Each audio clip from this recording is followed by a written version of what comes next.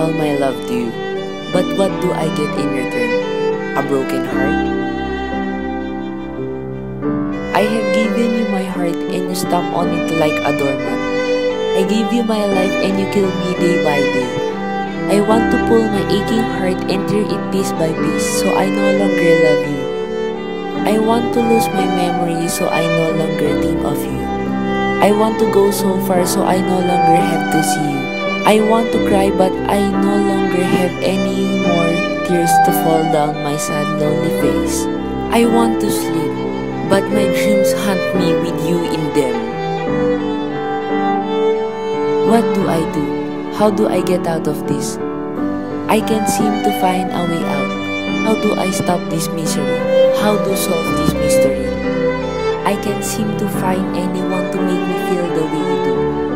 The way you look at me, the way you say my name, the sound of your voice when you tell me that you care. I love you so much. I think I'm going to die from this pain that haunts day and night. How can I forget you? If the love I know is you, how can I move on if life is not the same without you?